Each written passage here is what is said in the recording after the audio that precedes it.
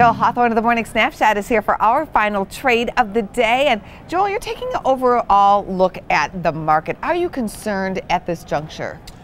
Concerned a little bit, I would say, definitely.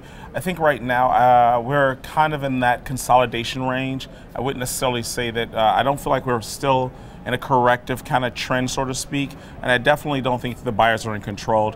I think we're kind of in consolidation, and for that, it has me kind of a little bit cautious over the overall who's winning the battle of the market right now. Sometimes when traders and investors are concerned or cautious about the market, they tend to go to the safe haven place such as gold. Yes. Now you're actually looking at a trade in this category, so what are you I thinking about GLD here? Well, definitely, as you've seen right now, as the market has had some of these down days, gold has definitely held firm and held strong with their numbers.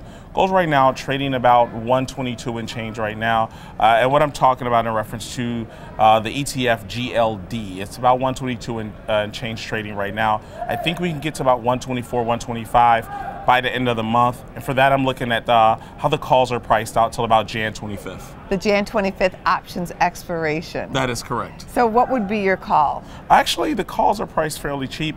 Right now, the bid-ask spread is about 30 to 31 cents.